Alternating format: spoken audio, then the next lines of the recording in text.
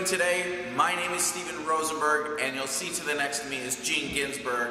This is a very special edition of Marketing Success in under 10 minutes, even though I just did 11. So today we have some really cool topics to discuss with everyone. Gene, why don't you start us off? Awesome. Steven, thank you so much. We love our video podcast or whatever. I don't know. What do you think we should call it, Steven? Is it a video podcast? I think it's got to be something revolutionary, but I think we can figure that out. I'd love to hear what the audience thinks it should be, but yeah, like a V-cast. Like a V-cast. Should call it a V-cast. Yeah. Or no, some people have called it a video blog. A video blog. Yeah. I guess it could be a video blog. Or a V-cast. Yeah, but I like V-cast. Yeah. V-cast. So we love putting together this V-cast video blog for our audiences every week, and we always love to hear your thoughts, your ideas, comments, questions that you have for us. But what we want to do here is we want to bring you a cool idea or a cool concept or something that's trending in the industry, and of course value, in under 10 minutes every week, and we hope you find this helpful. And today we are going to talk about selecting a marketing automation platform.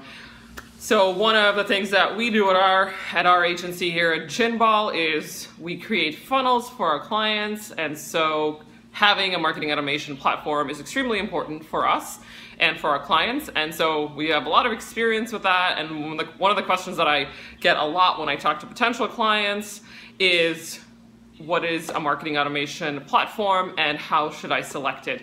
So today, what is a marketing platform? That's a good question. How should I select it? All very good questions. Thank you for bringing those up, Steven.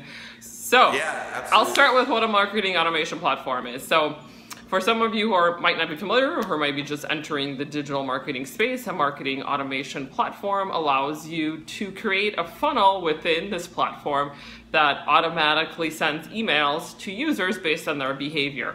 So it could be anything from maybe they clicked on a link or maybe they purchased a product. So we would be able to you or whoever's using this marketing automation platform will be able to architect a funnel based on your users' behavior. So that is what a marketing automation platform is used for, or what it is, and then it's primarily used for creating funnels, and you would need that so that way you're not your sales reps or your marketing people are not like responding to emails all the time. I mean, I'm sure that they probably are responding to emails, but it's basically designed in a way to automate things, so that way you're not doing everything manually, or your team is not doing everything manually. So very important, has been a big trend in the marketing space and in entrepreneurship, and just, I think most now brands have a marketing automation platform in some capacity or another. So if you don't have one, I highly recommend it because, again, you can automate a lot of points.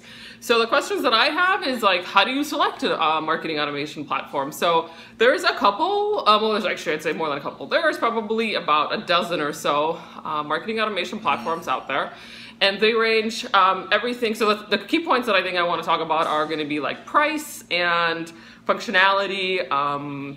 So yeah, I'd say those are the kind of the main points. Price, functionality. The main points to look into when you're selecting a marketing automation platform. So I'd say in the higher end would be something like a Marketo or a HubSpot. They're pretty robust, definitely. And I just wanted to say thanks so much to HubSpot for sponsoring this wonderful video here on YouTube. Just kidding. No, just kidding. I don't think HubSpot is sponsoring them, and we don't want to get into legal trouble here with HubSpot. Wouldn't that be awesome? Yeah. So I'm going to say ixnay on sponsorships from HubSpot. But I will talk about HubSpot as a marketing automation platform. So yeah, on the higher end would be those two. Definitely, more robust, higher price points, and I'd say more used for bigger brands. So if you're a bigger brand, I definitely would recommend looking into those two.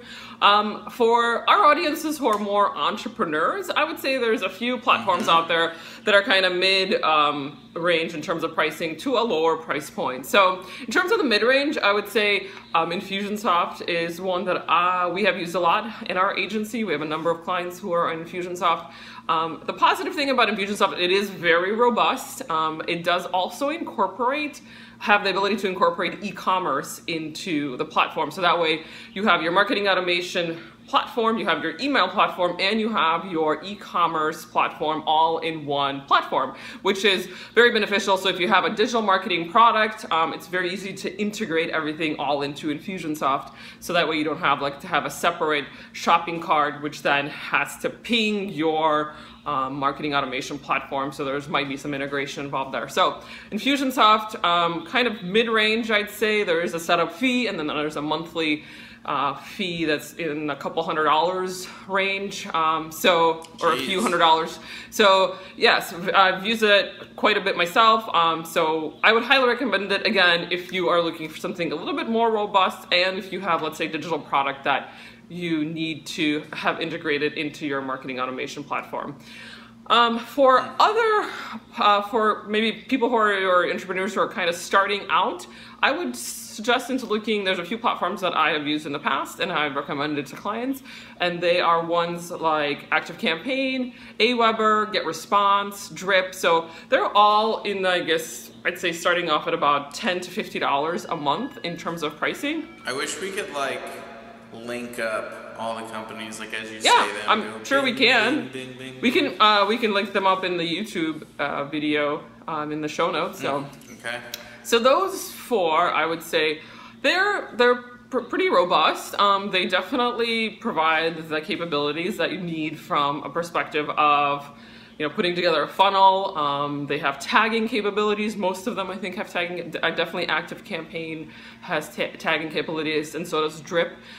So those would be the ones you would want to look at if you are maybe just more starting out, or if you have a business that you've had around for a couple of years and you maybe don't want to spend a couple $100s a month for a marketing automation platform. But yeah, I would definitely vet those as your starting point for marketing automation platforms. So any questions, Stephen, or anything that I missed? Yeah, I mean, lots of questions. No, nothing that you missed. Lots of questions just in terms of, what do you think in terms of return on investment for any of these platforms? So whether it's the super high end, the couple $100 a month one that you said that you use, or a lower end one, how do you think the audience or just entrepreneurs in general can gauge what would be best suited for them? I mean, obviously, a couple $100 a month sounds like a lot to some people, but other people think of it as, well, if I'm spending a couple $100 a month, but it can help me bring in a couple $100,000 a month, then it's really not a big deal. How do you think people can accurately gauge what would be most appropriate for them? Sure. I mean, I would also look at your business and of course your revenue just overall. Of course, and all those things. I would say those would be the kind of the preliminary basic things. No specific answers. But in terms of ROI, I mean, again, you want to see how much am I spending on this particular marketing automation platform? How much is it bringing back in revenue for me? So that would definitely be the analytics that I would look into. And of course, you have to, create and architect this particular funnel within the marketing automation platform once you purchase it. So there's definitely some, I would say creativeness and multiple steps that go into it, in terms of the products that you have and how you want to architect them into your funnel. So yeah, of course, that's a big piece of it, because we have seen some funnels on our end with potential clients where they're probably not bringing in a lot of revenue. So of course, you want to optimize and you want to make sure that your campaigns are bringing positive results. And then taking a look at the ROI of that. So yeah, that's probably how I would look at it. If I'd be selecting a marketing automation platform for myself or for my business. Well, I think that's a great answer, and I hope everyone agrees. Please feel free to put comments below. Looks like we're out of time for today's amazing episode, and maybe we'll do a part 2 of this. I think that'd be a good idea. Jean, thank you so much for your wisdom, and I thought today was very helpful. Awesome. Thanks so much. See you guys. Thanks so much for watching. We hope you'll continue to get involved and join us as we help you find success in your entrepreneurial journey. Please follow, like, and share with others who will find this beneficial. We'll see you on the next episode of Marketing Success in Under 10 Minutes with Stephen and Gene.